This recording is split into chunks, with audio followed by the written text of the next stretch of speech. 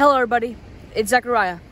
As many of you know, I am dedicating my running to run for every fallen police officer, firefighter, and U.S. Border Patrol member who lose their life in line of duty in 2021. And tonight I'm running for another fallen officer who have lost his life in line of duty. Tonight I'm running for Home Confinement Officer Michael Andrew Sillman. He worked with the Marion County Sheriff's Office in West Virginia, and his end of watch was July 20th, 2021, and lost his life after suffering a fatal heart attack shortly after assisting other deputies with an arrest warrant. He was just 34 years old at the time of his passing, serving just 4 years alone with the agency. At the age of only 34, he also was the current police chief with the Grant Town Police Department and leaves behind a wife that also served as a police officer. Tonight I'll be running with the blue line flag in his honor. I'll be doing 7 laps around the track leaving my school, which is the equivalent of 1 mile in his honor. I'll be joined tonight by many people, including 3 undercover Orange County Sheriff's Office patrol cars, followed by a Florida Fish and Wildlife Conservation patrol car, all joining us in the patrol tonight. We're also joined by an Orange County Sheriff's Office sergeant, who is a part of the Central Florida First Responders Bagpipes and Drums, who will be playing tunes during the run. We're also joined by my sister, who's joining us in the mile, and my whole family. Even though it seems like it's just me and my sister doing the running portion tonight, at the same time, there's even many more running, and that's all the fallen I have ran for. I know they're all running in spirit tonight, including fallen Home Confinement Officer Michael Andrew Sillman.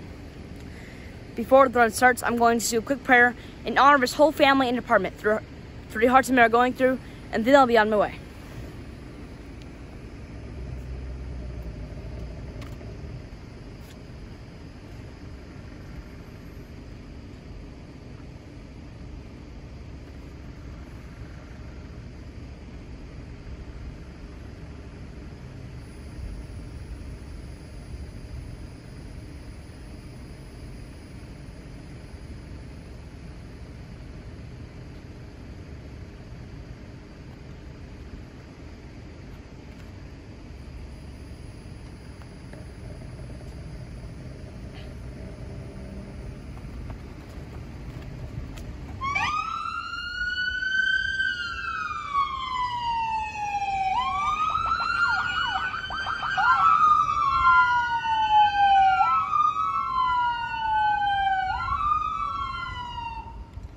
Those that are tuning in tonight, Zechariah now running his 2nd mile of the evening to honor 2 first responders lost in line of duty. This mile in honor of fallen Home Confinement Officer Michael Andrew Sillman.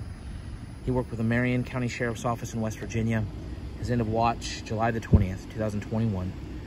Tragically, he lost his life after suffering a fatal heart attack while assisting other deputies with a warrant.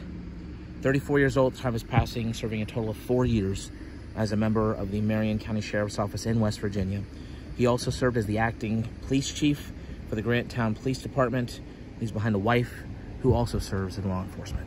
Zechariah completing his first of 7 laps, which is 1 mile, to honor this hero tonight.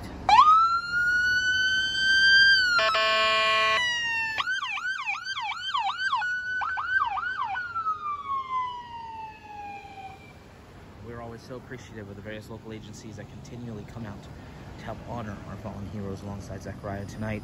Helping to honor fallen Home Confinement Officer Michael Andrew Sillman, we have members of the Orange County Sheriff's Office. We also have a member of the Florida Fish and Wildlife Conservation here tonight as well. Playing bagpipes tonight, we have a piper from the Orange County Sheriff's Office, and he's a piper for the Central Florida First Responder Pipes and Drums Band. Again, we're all here today to pay tribute to fallen Home Confinement Officer Michael Andrew Sillman of the Marion County Sheriff's Office in West Virginia, whose end of watch was July 20th, 2021. Tragically losing his life after suffering a fatal heart attack while assisting other deputies with a warrant. 34 years old, having served 4 years as a member of the Marion County Sheriff's Office in West Virginia. He also served as acting police chief for the Grant Town Police Department. He's behind a wife who also serves in law enforcement. Zechariah now completing his 2nd lap to honor Home Confinement Officer Michael Andrew Sillman tonight.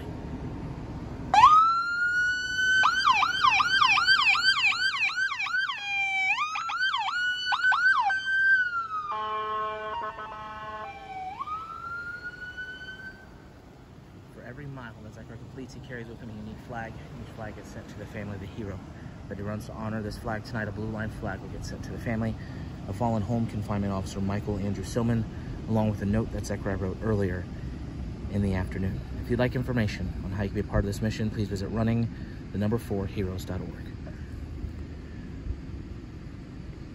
I'm going to go silent starting on this next lap. I'm going to remain silent for the duration of the run as we reflect on the life of this hero, 4-year veteran of the Marion County Sheriff's Office in West Virginia, fallen home confinement officer Michael Andrew Sillman.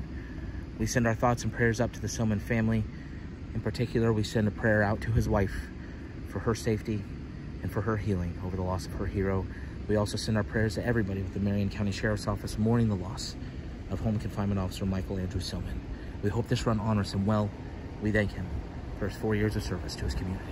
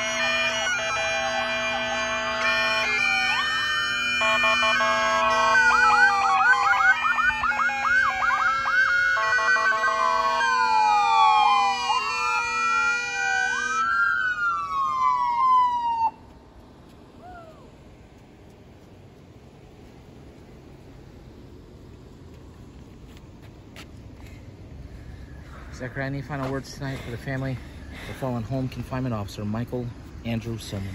To the whole family, fallen officer, home confinement officer Michael Andrew Sillman, everybody at the Marion County Sheriff's Office in West Virginia, where he lost his life in, as well as everybody with the Granttown Police Department, which he was also the active serving police chief in. You know, I love it when I see law enforcement, not just in one person, but in a family.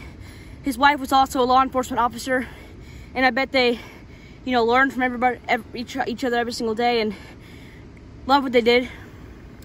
And at the age of only 34 years old, home confinement officer Sillman was not only a home confinement officer with the Marion County Sheriff's Office in West Virginia, but at the same time, at the age of only 34, he was already a police chief with the Granttown Police Department.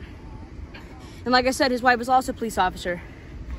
He sounded like an amazing man, a young, dedicated person, and I bet his whole department, his whole family, especially his wife, is going through a hard time. My prayers are with his whole entire family, and if you're part of this family, I'll be sending you this blue line flag I read tonight in your hero's honor, as well as a handwritten note I've already written and ready to be sent down in your hero's name. There is no preference on what we want you to do with the flag, the note, but whatever you do with it, we hope to find comfort every single time we look at it, knowing that your fallen hero, home confinement officer Sillman, will never be forgotten down here in Florida and throughout the whole entire nation. My prayers are especially people over in West Virginia. We don't lose a lot over there, so my prayers with everybody going through a hard time. Just like the 21 gun salute, if all of you tonight would like to join me in a 21-second moment of silence, each second dedicating one amazing thing home confinement officer and police chief Sillman did during his life, including as a law enforcement officer, and an accomplishment made during his life as well.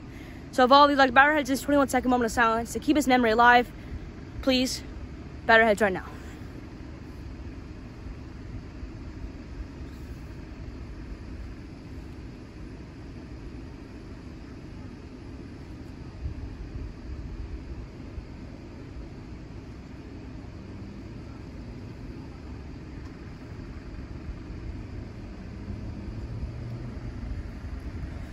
Thank you all very much for joining me in that 21-second moment of silence. Now, one more time tonight, if all like bow our heads to submit a prayer for the both two young officers we had to unfortunately run for tonight. Dear God, tonight we're going to come out here to do 2 runs, both for very young fallen first responders who have lost their life in line of duty. They lost their life dedicating what they love to do, serving their community. And not only were they a police officer, but they also had a whole entire family behind them and wished they could go home to them every single day. Both of these line of duty deaths were from very young first responders who probably never even knew what was coming. But you know, that's what's just so incredible, is how even though on some of their last calls they never knew what was coming, they still dedicated their life during those calls, no matter how hard it was. God, I know they had a huge family that are unfortunately going through a hard time. Watch over them. Use this run as a tool to help people heal and guide people to this run if they need comfort. Thank you again, God, and let's hope that as we are, as of right now, caught up on non-COVID-19 runs that we have to run for, let's hope that that can stay a trend for as long as possible. And even with other line of duty deaths, let's just hope that no more lose their life in line of duty for at least a few weeks. And let's hope that we have a good break with no first responders losing their life in line of duty. Thank you again, God. In Jesus' name we pray. Amen. Thank you all for joining me in these 2 runs tonight. It means a lot to both these families. Like I said, as of right now, we are caught up. Say a prayer tonight. Let's hope that can continue for as long as possible. I want to thank everybody who came out, and I hope this turnout means as much as possible to the families. Hope you have a great night. Hope you all stay safe, especially if you're a first responder working tonight, and I pray God blesses you all.